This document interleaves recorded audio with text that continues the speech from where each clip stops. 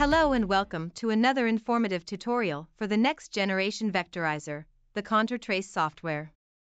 In today's tutorial, we're going to explain how the edge operator works and how you can use it to get better results in the extracted contours. First of all, understanding when to use the edge operator is crucial to achieving the best results in extracted contours. In scenarios where the exported contours will be used for milling purposes, such as creating a shadow board, it's generally not advisable to use the edge operator. This is because milling typically requires precise contours of objects without unnecessary detail or enhancements provided by the edge operator. Another reason to avoid using the edge operator, particularly in applications like shadow board creation, is due to the nature of ContourTrace edge detection algorithm. ContourTrace detects the contours based on transitions from black to white pixels in the image. When the edge operator is activated, it detects contours both from the inside and outside of edges, resulting in the detection of two separate contours instead of one. This can lead to confusion, as you may notice two distinct contours on the same spot within detected contours. In such cases, it's essential to deactivate the edge operator if it's not required for the specific application.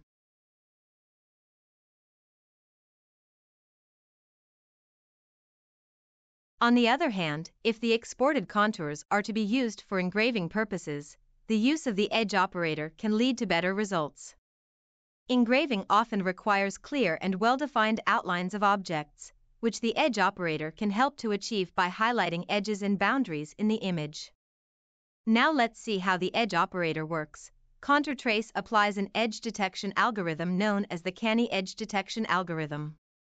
This algorithm detects edges within the image and displays them as single white pixels connected to each other against a black background.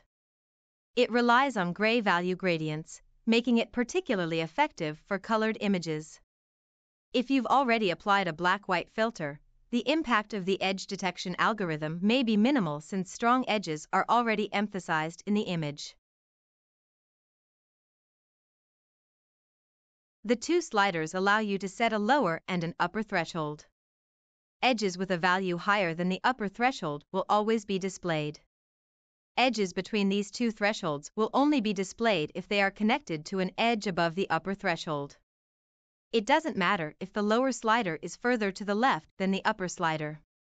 In this case, the lower slider becomes the lower threshold, and the upper slider becomes the upper threshold.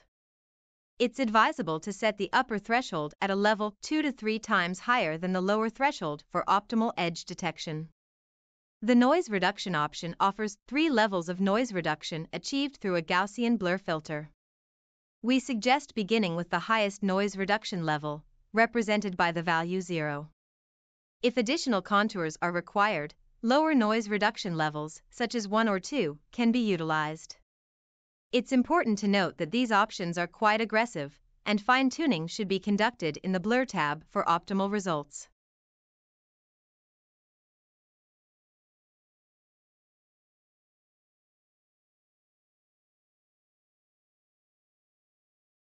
To enhance accuracy, check the box provided next to Increase label. Be aware that depending on the complexity of the image, enabling this option may result in increased computational demands. That concludes this tutorial. I hope that I've given you a comprehensive overview of the various settings of the edge operator that make it easier to extract contours. For more details on all the features of this program, watch the other videos, visit our website at ContourTrace.com or contact us directly to find out more about ContourTrace.